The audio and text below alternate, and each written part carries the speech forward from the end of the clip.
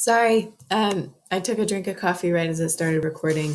I thought I had a little bit longer. Okay, so for history this week, in our 11th and 10th grade, we are working on sequencing. I have heard a couple of you guys saying you don't really want to print out all these worksheets, and I hear you. I understand. I hate printing stuff out, especially in color.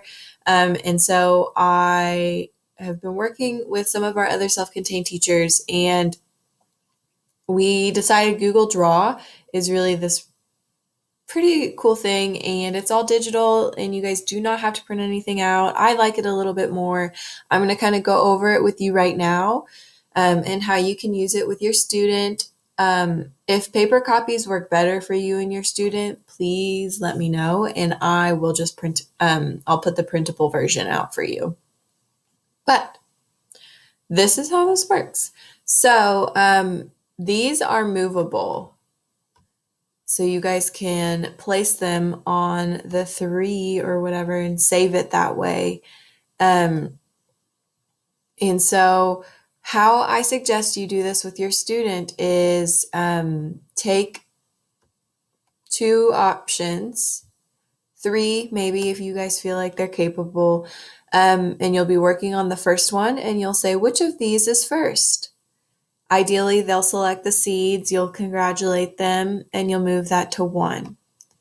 And then you'll put the next option out there. I would switch them up like in how they're arranged, how they look, just to create a difference there. And I would say, what do we do after we put the seeds in the pot? And hopefully they'll select soil. And then you guys can say, after we put soil in the pot, what do we need to do? And they'll say water, hopefully. And you guys will keep going until you're done. And then you can save it and you can email it to me, or you can send a picture of it to me if you want to do that.